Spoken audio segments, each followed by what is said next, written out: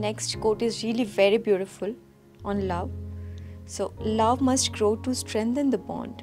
Freedom must grow to grow love. That's it. Yes. So, freedom and love are both really very much interconnected.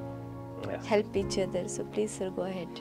See, if you want your bond to be strengthened, there should be love, right?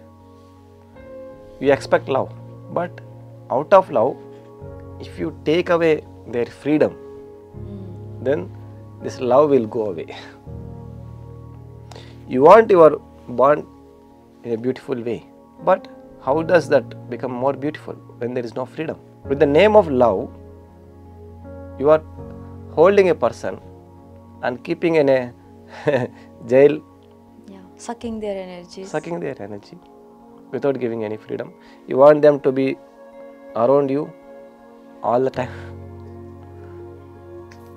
So without freedom, there is no question of love at all. If you truly want love, you have to give freedom completely. 100% freedom is equal to 100% love. Without freedom, attachment will be there. That is not true love. We misinterpret attachment with love. We think that attachment is love. No.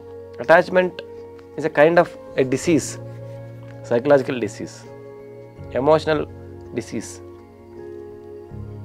Love is a kind of quality. Even if somebody else loves you or not, you will be loving. Love is your quality. Attachment is a relationship. Love is your own quality.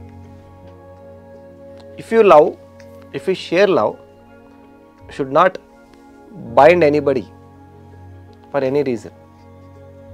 You should not take away their freedom. You should give 100% freedom. They should be able to live their life in their own way. With the name of love, if you tie them, then that is not love.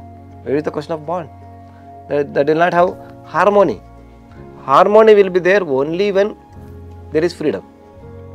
If harmony is missing, then the beauty of relationship will miss. The quality of the relationship will miss. So if you truly want your relationship to be more joyful, you have to increase the love. You have to develop the love in you. For that, you have to give more freedom. Let them live as they are, as they want. Then natural love will come. Natural. That is not artificial. Yeah. In most of the cases, there is always artificial love, we can say. Thank you, sir, for explaining in such a beautiful way that how love and bond really work each other, how they are interconnected, so how to give freedom.